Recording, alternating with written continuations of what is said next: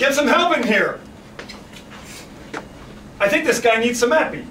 Have you given any epi? Have I given any epi? Well, should I give, this is the 1 to 1,000, this is an infusion, this is the 1 in 10,000.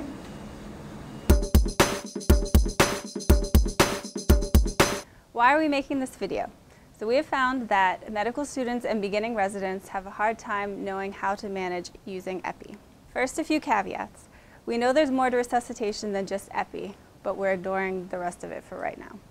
We're going to break it down into two scenarios, one being a code where there's no vital signs at all, and the second being that the patient is wobbly. What do I mean by wobbly? What I mean is that the patient has vital signs, but they're not great and they're getting worse. So here are two types of epis. This is concentrated epi, 1 milligram and 1 milligram. This is what you give when there is a code and there are no vitals. So this is a code, he's asystolic. Which do I give? Right, so we have no vital signs. None. So we need the full dose undiluted epi. Okay, concentrated epi. Yes, 1 milligram. 1 milligram it is. This is an infusion of epi. It can be 10 mics or 4 mics. And this is what you give when the vitals are wobbly. All right, this is not a code. We do have vital signs, but he's wobbly.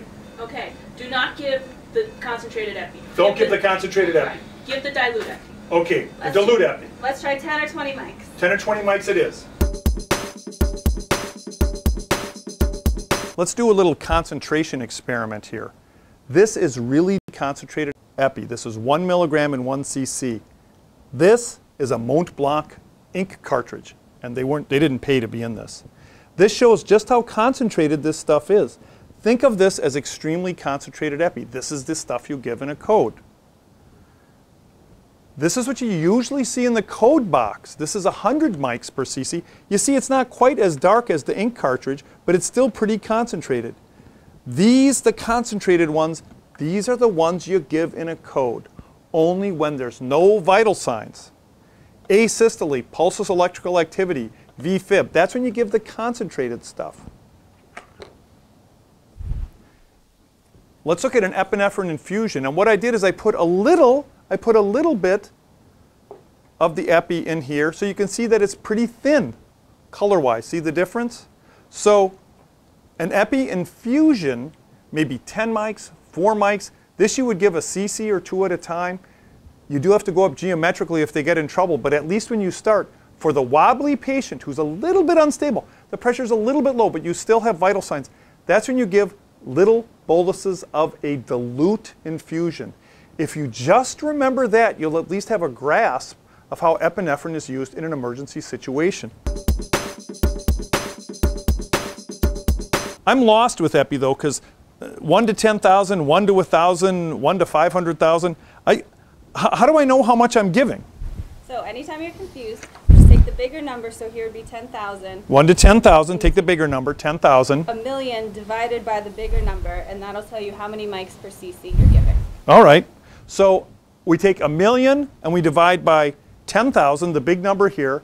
A million divided by 10,000, and that gives us what? That gives us 100 mics in every cc. That's concentrated. That's the kind of code dose you'd give. If I would then give 10 cc's of this, I've given a full milligram. That's a code dose. So let me see this other one. So here you have 1 milligram, it's 1 to 1,000. 1 to 1,000. So let me see now. So I go a million and I divide it by the big number you told me. A million divided by 1,000, and that's going to leave me with 1,000. 1,000 mics per cc. So 1,000 mics per cc, that's a milligram.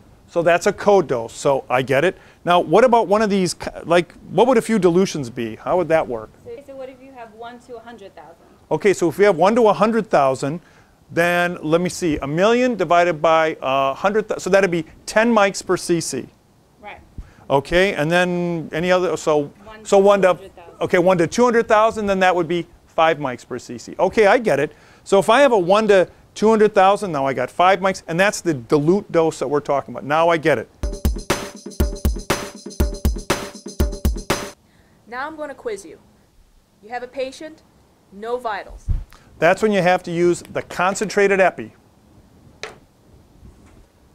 Now you have a patient, they don't look so good. Their vitals are low, their blood pressure is low, their heart rate's up, You think he might be going into bronchospasm. That's when I'd use the epi solution, 10, 20 mics. If I have to, I'll give more, but at least I'll start with 10, 20 mics. If I would, in that case, give the concentrated epi, the vital signs will go through the roof, and I don't want that. So now we understand all about epi. Yay!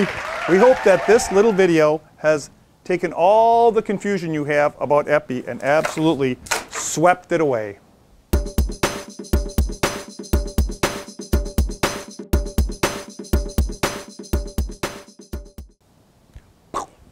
Anything else we got to do, you think?